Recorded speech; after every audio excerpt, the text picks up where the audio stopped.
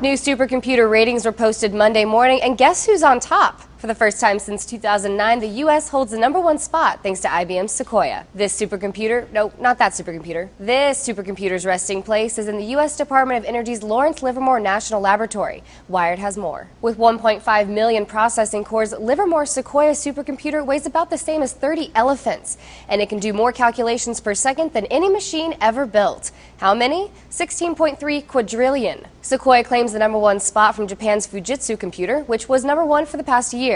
But rankings aren't the only thing the BBC is impressed with. The IBM supercomputer is also more energy efficient than the Fujitsu model. Sequoia consumes 7.9 megawatts compared to the Kei Computer, which uses 12.6 megawatts. Staying more efficient while being able to compute 273,930 times faster?